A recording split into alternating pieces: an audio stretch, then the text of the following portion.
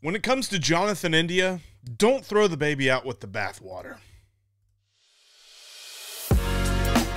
You are Locked On Reds, your daily Cincinnati Reds podcast, part of the Locked On Podcast Network, your team every day. You are Locked On Reds. Thanks so much for making Locked On Reds part of your day. We are part of the Locked On Podcast Network, your team, your Cincinnati Reds, every single day. My name is Jeff Carr. I am a lifelong fan of this team, Cincinnati Reds fan, and I've turned this addiction to this team into information for you. Today, it's just going to be you and me. Steve is traveling. He'll be back on tomorrow's episode, but on today's episode, we have a lot to get to because Andrew Abbott set a goal for 2024 that should excite you because it excites me. And if the Reds don't trade Jonathan India, how is he going to get at bats on a very crowded infield? But let's start with this, because I think we're giving up on Jonathan India a little bit too fast. There's been so many trade rumors and things like that that I feel like there is a section of Reds fandom that is just like, you know what, whatever, trade him, move on. Let's hand the reins over to everybody else. Let's move on from India. Don't do that. Don't be that person. Do not look at Jonathan India's 2023 and think that you know who he is, because there is a stat that proves he's going to bounce back. It's one stat, really. And you're going to think, Jeff, that's too simple. You've simplified it far too much.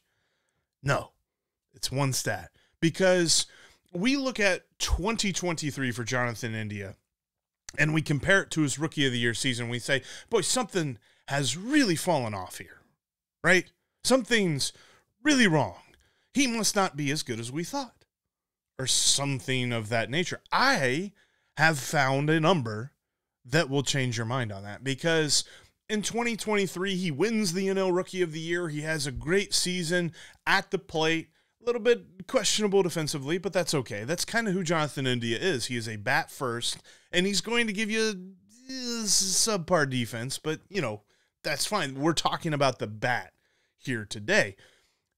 There's one number that proves he's going to bounce back in 2024, and that is BABIP, batting average on balls in play. It's a number that we talked about quite a lot in 2020.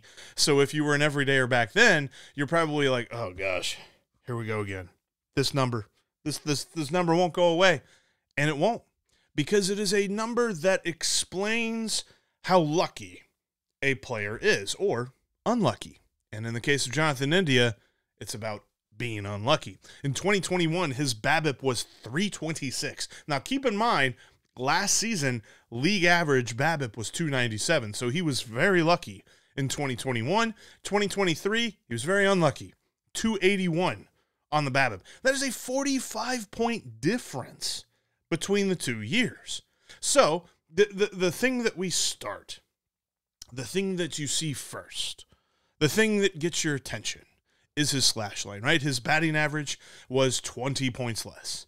His on-base percentage was 30 points less. His slugging percentage was less as well. So you automatically say, well, yes, he had a worse year. But to see those numbers and think that that's who he is, that a bounce back isn't coming, there are lots of other numbers that point to that. Because I think that when you understand how BABIP influences a player's rate stats, how they influence batting average and on base and things like that, you understand why I believe a bounce back is coming. And I want to see that bounce back happen in a Reds uniform. With all these trade rumors and stuff like that, there's so many fans, and I wrote a piece over at InsideTheReds.com why I don't think that there's a trade that I like with the Toronto Blue Jays, the most recent rumor about who is trying to trade for Jonathan India, and that angered an entire continent. So I understand that there are other fans that are doing this, where they look at Jonathan India's stats from last year and they say, we know who he is. You don't, because that BABIP says he's getting unlucky. His counting stats, like homers and RBIs and runs scored, whenever you compare 2023 with 2021, you say, okay, he wasn't that great, but you must understand he actually played 50 He played 150 games in 2021. He played 119 in 2023. He played 31 less games. So when you look at the per game averages based on homers, like he was hitting a homer every 7 games. He got, 2 RBIs every 3 games. Yes, I was looking up these numbers and that's why I have them in my mind. But the rate at which he accrued those stats, if you just take that from 2023 and you add in 31 more games, he hits the same amount of homers, he has way more RBIs, and he has the same amount of runs scored. So you're looking at those stats with 31 more games played, and you say, okay, if he was healthier, we would have felt better about his season. But then when you add in this luck factor, that's all you really need, because the BABIP of it all might seem too simple for you. So when you look at the other stuff, when you look at the plate discipline, was he chasing too many pitches? Was he making less contact? Was he making worse was he hitting more ground balls than fly balls? Actually, really the only difference between 2023 and 2021 was that he hit more fly balls in 2023. And because of that worse BABIP, less of those fell for hits. That's really all it was. He still made the same amount of contact, percentage of contact on pitches that he swung at. He still whiffed far less and chased far less, just like he did in 2021. He is a good plate discipline player. He has good plate discipline. Oh, that was a weird sentence. Anyway, he is a guy that when he's at the plate, you're not worried about him chasing really bad pitches because he just doesn't do that. And he didn't do that in 2023. His strikeout rate continues to be just above league average as far as, being good, being low. His walk rate is above league average. So what is it? It's the BABIP. 45-point difference. That's that many batted balls that didn't fall for a hit that he got in 2021. Now, again, we say he was lucky in 2021, he was unlucky in 2023. If you just bump up that BABIP to league average from 281 to 297, that's a 16-point difference. You can reasonably expect his batting average to come up by like 8 points. So then he's in the 250s.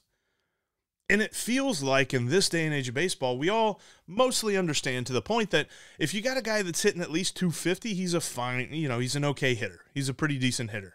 We tend to think that Jonathan India was this bad hitter because he hit in the 240s. It's all about the luck. Dude gets healthier, dude gets luckier next season, which he will. He's going to bounce back. We're not even talking about, some huge mechanical change or he's got to be better at recognizing pitches. We're just talking about luck. And I feel like because of the numbers that you see from 2023, you say it's time to move on from him. We can dive even a little bit further than that. And this is a microcosm. I know I'm not saying that all of the pitches are this way, but according to Baseball Savant, they show that based on the quality of contact he had against four-seam fastballs, he should have hit 299 against that pitch, and he should have slugged 527. Those are great numbers, especially against a pitch that you're going to see the majority of the time. But that was what he was expected to do. What he actually did was he hit 268 against four-seam fastballs, and he slugged 407. That's a batting average difference of 31 points and a slugging percentage difference of 120 points. The dude was unlucky. So say it with me. Jonathan Lucky. Maybe that's his new nickname. Jonathan India gets luckier in 2024. He's going to be better. That's where we're at. That's what I'm talking about. And look, I get it. The defensive argument is a worthwhile one that India does have a disadvantage in, but you take lackluster defense with a good bat every single day. That's how Jonathan India won Rookie of the Year. The luck's going to come. And with good health, India will be the leader on the stat sheet that we know he is in the clubhouse. So what of it? How does this roster move if India deserves more playing time? I'll answer that coming up next. Before we do that, I want to tell you about today's sponsor, and that is FanDuel, because Baby, it's cold outside, but the promotions are heating up with FanDuel, America's #1 sportsbook. Right now, new customers get $150 in bonus bets with any winning $5 moneyline bet. That's $150 if your team wins. If you've been thinking about joining FanDuel and you haven't yet, I don't know what you're waiting for, because now is the best time to do it. The app is so easy to use. There's a wide range of betting options, including spreads, player props, over-unders, and more. You can also combine prop bets on a game into a single game parlay for even more fun. I love doing that, especially if I'm watching two random teams play. It's a great way to enjoy that game, just a microcosm, a micro bit more. And you can also check out future bets. I mean, if you're like me and you're thinking about the Reds and you're thinking about baseball here and, Christmas time, you can look at some futures. I was looking at the Cy Young odds. These are kind of fun. Cy Young odds for Cincinnati Reds pitchers. Hunter Green leads the Reds pitching staff in, best odds to win the NL Cy Young. He's at 40-1. Yeah, that's not great. I know that. But then you can also see Andrew Abbott, who we'll talk about here in a few minutes. He and Nick Lodolo both have the same odds to win the NL Cy Young at 120-1. Yeah, you put $1 on Andrew Abbott or Nick Lodolo to win the Cy Young, you'll win $120 if they win. Just saying, might be, little fun thing to throw out. I mean, it could happen. So visit FanDuel.com/lockedon today and start turning your sports knowledge into cash. FanDuel is an official partner of the NFL and the official sportsbook of Locked On. Locked On has launched the first ever national sports 24/7 streaming channel on YouTube. Locked On Sports Today is here for you 24/7, covering the top sports stories of the day with the local experts of Locked On, plus our national shows covering every league. Go to Locked On Sports Today on YouTube and subscribe to the first ever national sports 24/7 streaming channel. And coming up next on Locked On Reds, for all of our everydayers out there, how will the Reds bats rank this season? I'm not talking about their gloves, just their ability to hit the ball. We're going to rank Reds hitters when Steve joins me tomorrow. And before we jump into where India is going to get its bats in a crowded infield, got a quick Reds Fest update. Shout out to our buddy Scott Campbell on the Locked On Reds Discord page. He had heard a rumor that the Reds were considering the Sharonville Convention Center for Reds Fest this next season, because as you know, we talked about this on I believe it was a podcast last week, that Reds Fest will not be at Duke next year and really the year after that as well, because Duke is going under an 18-month renovation. So where are they going to go? Sharonville, rumored to be a spot. Would be nice. I live close to that. I did talk with somebody at the Sharonville Convention Center, though, and they said that the Reds are just doing their due diligence, kind of reaching out. The biggest challenge for the Reds will be this. There is nowhere in Hamilton County, or really for like a 100-mile radius of downtown, that has the space requirements that they seek. Duke Energy had a 200,000 square foot main, the convention floor. They had a 40,000 square foot space where they had the poker tournament, the Reds Hall of Fame dinner, and all that stuff. And however many square feet, it was, probably around 10,000 square feet for the kids area. There is no building outside of Duke Energy that has that much space for them. So they're going to have to get creative with it. But again, Reds are in the early stages. They are looking for options on how to get Reds Fest, how to keep Reds Fest going these next couple of years without Duke Energy Convention Center. Just want to give you that update. All right. How does India fit into a crowded infield? I mean, let's be honest. In an infield that's like 5 or 6 deep, India, you have an argument there that India is the number 5 or the number 6 guy. Because the infield is crowded. We know this. Even with a bounce back, the argument can be made that he is still 5th or 6th on this 4-man infield depth chart. There's plenty of creative ways, though, to get his bat in the lineup. A lot of it has to do with moving guys around. I mean, you still have the DH that's available, so you got 5 spots that you can reserve there with the, first, second, third, shortstop, and DH. But adding Jeimer Candelario does make this infield group a little bit harder to kind of finagle. Not necessarily finagle, but I mean, Candelario is going to get everyday playing time. Matt McLain deserves everyday playing time with the way that he played in his rookie season. And then you look at Ellie and CES and Marte, who have shown that they can be huge assets and deserve the kind of playing time they need to prove it. Like, I think Ellie definitely has the talent to be an everyday player. I don't necessarily know that he is marked there by the Reds. I think by us, by me, by you, we mark him as an everyday player. But as far as the Reds roster goes, Candelario and Matt McLain, locks to play every day. And then you look at those other three guys, Ellie, CES, and Marte, as, you know, very close. Marte and CES definitely with a much smaller sample size than Ellie, but with the struggles that Ellie had at the end of the year, as much as we said that, you know, there are underlying things that point to him bouncing back, he still struggled. So I don't necessarily know that he's being penciled into the lineup every day as of this moment. I think he can earn his way in there. So how does everyone get playing time with India still in the mix? Because we entered this offseason thinking, is he going to get traded? Will he be traded? Will he be part of this team? We didn't think, you know, Candelario would be part of this team, but I definitely think that that was a good addition. So let's look at these 6 guys, because they all have varying degrees of positional flexibility. Start with CES, first base, DH, maybe right field. He played some in AAA, could be a thing. Matt McLain, second base, shortstop. Ellie, shortstop, third base. Marte, third base, DH, maybe some right field too. Don't necessarily know that that is as much of a thing as CES, but we'll see there. Candelario play the corners, first and third base, and he'll be DH as well. And then India, second base and DH definitely, maybe some first base, maybe some outfield. I think that they're going to be creative in how they get India at bats.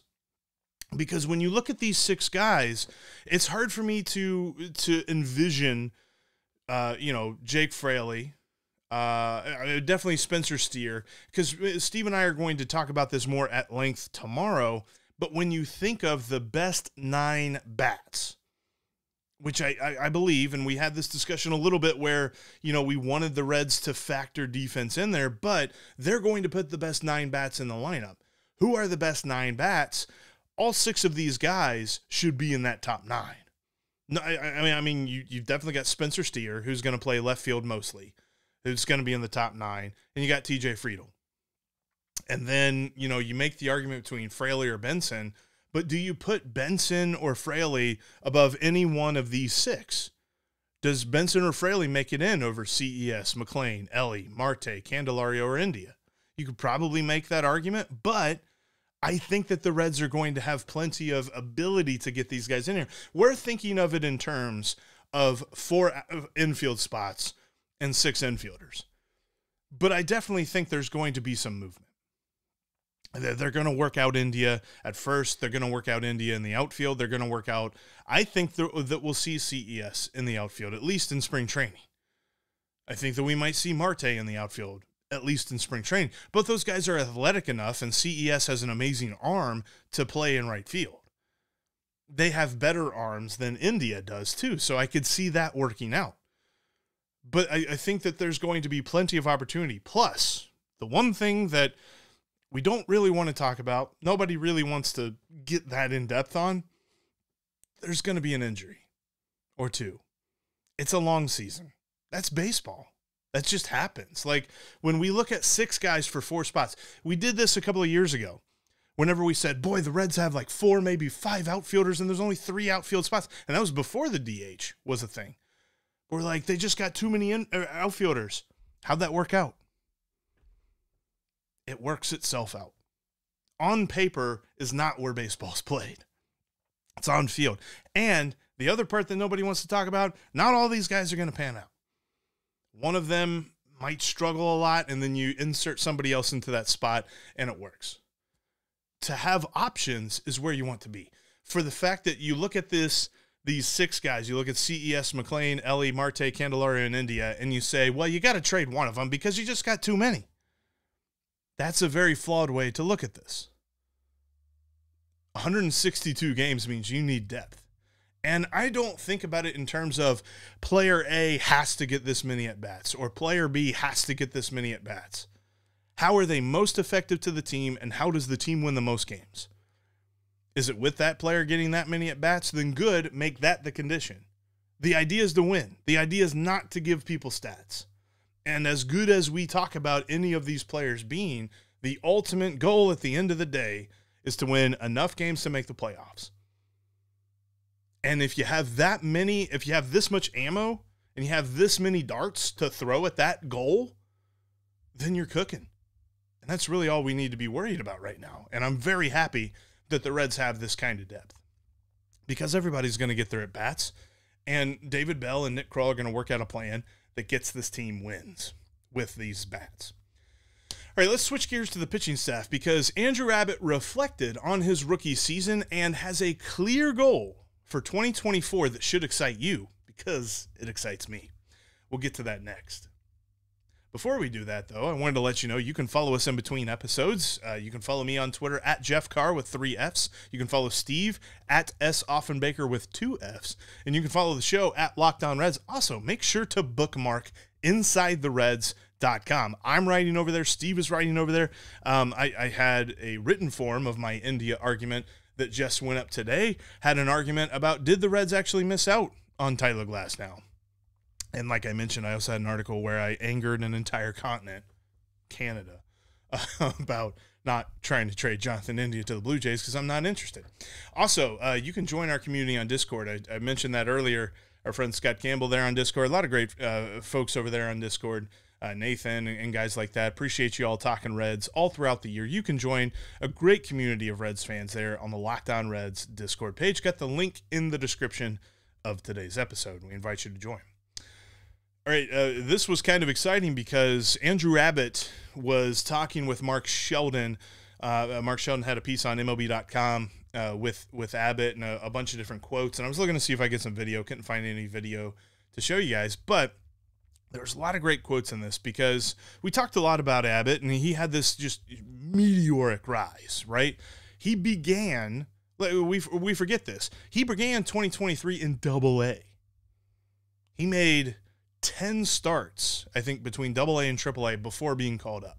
Now, he came out of college in 2021 and all this other stuff, so he was a little bit advanced, but he came from UCLA, not an SEC school. We always talk about, when you're looking at a college prospect and they come from the SEC as opposed to other conferences, the SEC is almost like low A, like somewhere between the complex league and low A as far as the level of baseball that they play. All the other conferences are a little bit below that. And that's not, that's not like bias or something. I'm not like an SEC homer here. That's just how scouts view it. But he was a little bit more advanced because he came out of college. So then he moves through the minor leagues, just like a meteoric rise.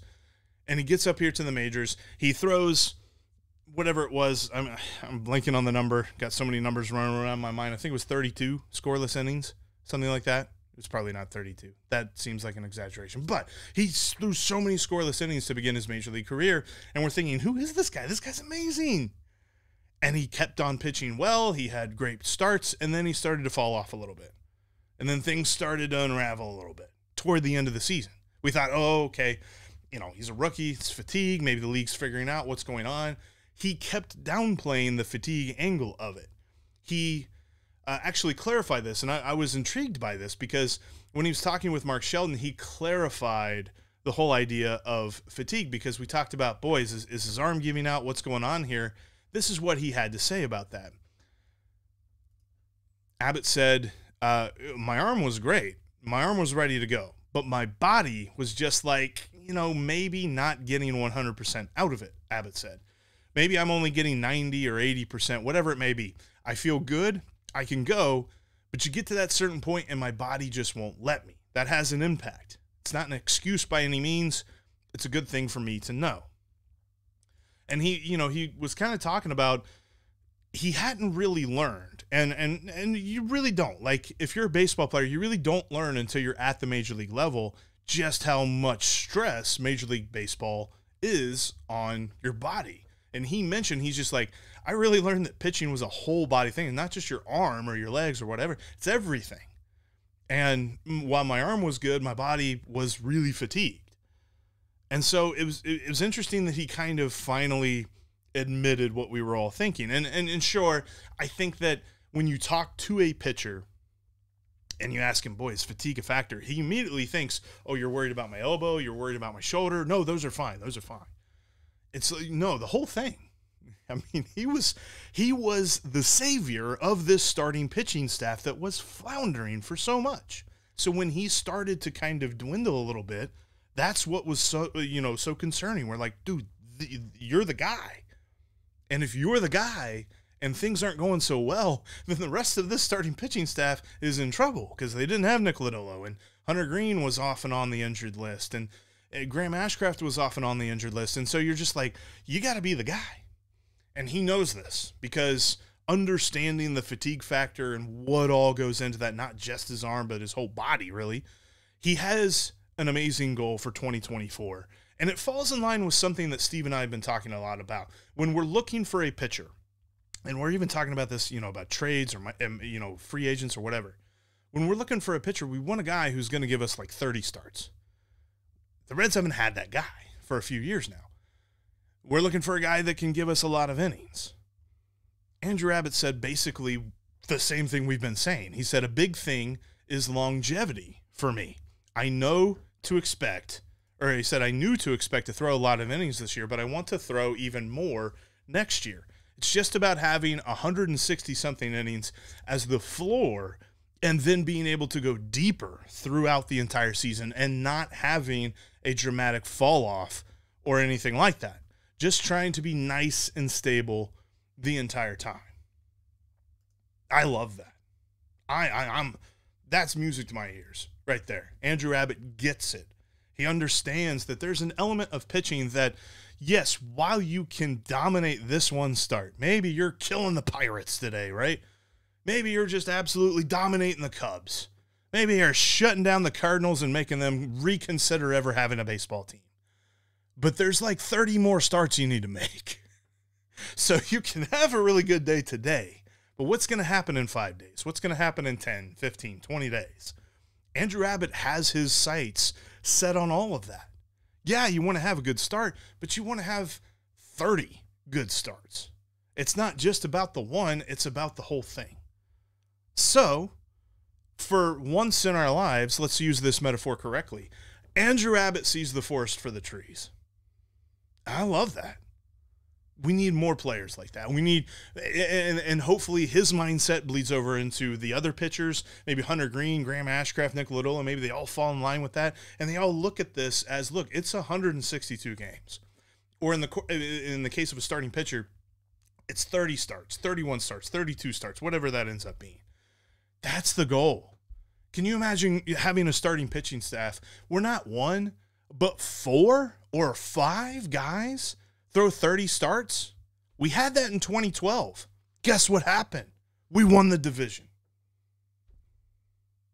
I mean, that's the start right there. You had plenty of good performances in the lineup and on the pitching staff and things like that, but I always go back to 2012. And that team was so much fun to watch, but the reason that they were so good was that pitching staff was so durable. Give me a durable pitching staff. Does everybody have to be a Cy Young contender? No. But if they're durable and they're giving you good starts, good solid starts, 3.5, 4 ERA, whatever it is, and you get 30 starts out of that guy, this team's making the playoffs, this team's winning the division, this team's a World Series contender. Because that's what World Series contenders have. They have durable starting pitching that allows the bullpen to, be awesome when it needs to be, but also rest when they don't need them. The Reds didn't have that last year. The Reds bullpen was awesome when they needed them to be, but there was no rest period for them. They were just constantly on. They had to go every day because that starting rotation was not durable and was not reliable. That's what I want out of 2024. That's what Andrew Abbott wants out of 2024. Love it. Absolutely love it. Give me an Abbott jersey. Maybe I need to get an Andrew Abbott jersey. Might be onto something there. Anyway, that's where we're going to end today's podcast. Thank you so much for joining today's Locked On Reds podcast. If this is your first time, make sure that you're subscribed on your favorite podcasting platform. Make sure you follow me on YouTube and follow us on YouTube and click the bell to get notified whenever we've got new content for you, because we're going to be with you all throughout the offseason as we lead up to spring training and pitchers and catchers reporting and all that good stuff as the Reds continue to improve to be a playoff team in 2024. Coming up tomorrow, Steve and I will discuss who are the 9 best hitters on this team. So make sure you join us tomorrow because we will be Locked On Reds every single day.